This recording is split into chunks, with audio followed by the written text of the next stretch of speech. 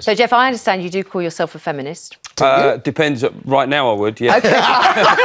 Given the way that you also said, apparently, that so when it comes to childcare, your missus, does most of the work and you do about 20%. It's actually 25%. I don't want to wow. about the fine. Has that gone up then? Has that been renegotiated? I suppose what it is, Caroline, is when my wife was pregnant, she said to me, it's a modern era and you've got to do an equal share of the parenting. And I was like, equal? I was really surprised by that. I was thinking, maybe a third top whack. Now, I know that it's not acceptable to think these things, but what I think is it's better to be honest. Do you know what I mean?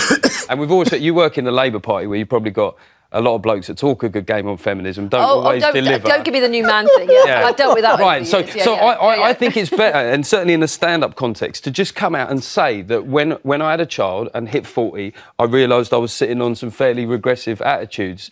And, I did. I guess I sort of thought that fatherhood would be like a sort of series of critically acclaimed cameos. That's what I thought, that I would just turn up, change the odd nappy, win an award.